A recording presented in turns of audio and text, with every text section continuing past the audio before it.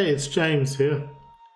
So I've had a request about this tutorial series. I know it's been a long while since I've done it. However, I thought this one was worth adding as a video.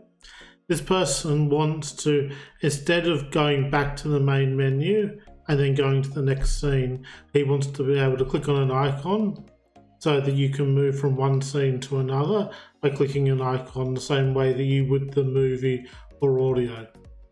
So I've just made a little signpost icon, so I've got a different icon for it. And the first thing I'm going to do is I'm just going to duplicate one of the icons I've already used. I'm going to move it a bit. I might just leave it beside it. I'm going to change the graphic to my icon signpost. I'm going to remove the media script because I don't need that anymore. If you're making this from scratch and you're not duplicating like I have, remember you'll need a box collider on it. I'm going to change the name of this to icon next site. Okay, next thing I'm going to do is I'm going to add a tag. And I'm going to call this next site. And we'll tag that icon with that. So let's create a new script. I'm just going to call it next site. And we'll drop that onto an icon next site. Oops, I've done it twice. Let's take one of them off. And let's open that in Visual Studio. So for this, we're not actually going to need either of these functions. And it's going to be a very simple thing. All we're going to do is get the index of the site that we want to go to. So to do that, I'm just going to create a variable that you can put your index into.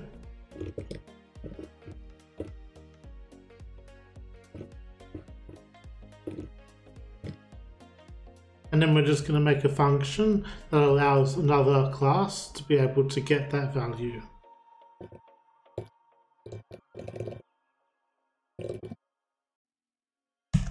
And all we'll do inside this function is return site to load.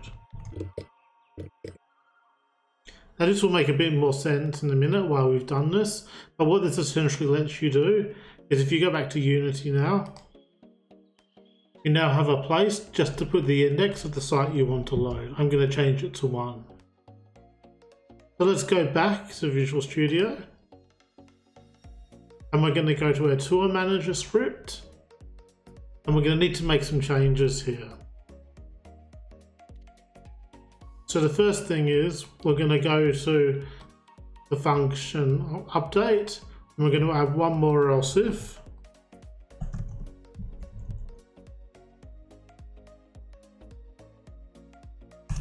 And we're going to change this to next site, which is the tag that we just previously created. Now instead in here of what we're doing, instead we're going to get the component next site,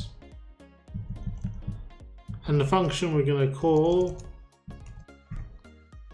is get site to load. And so now we're going to want to put this inside our load site. So we'll go load site.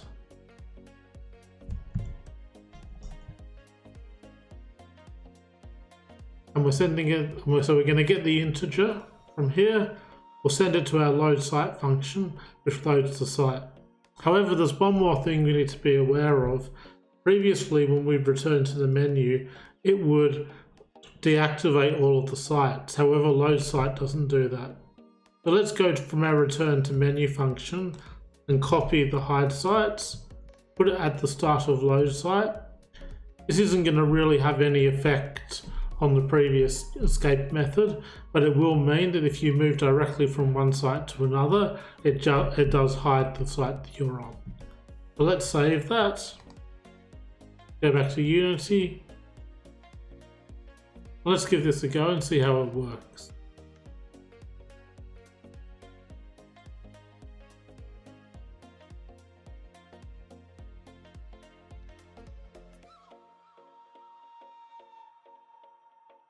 And as you can see, now I've clicked on it and I've gone to a new site. So that's how you can go, so you can navigate from one site to another. It's actually a very useful thing. So for example, if you had a number of these 360s walking down this path, you might put like a little dot here to click so that you can move to the next 360 really easily. So I hope you found this useful, and if you did, please like, subscribe or comment. It really gives me the confidence to make more videos for this channel. I hope you're enjoying your development.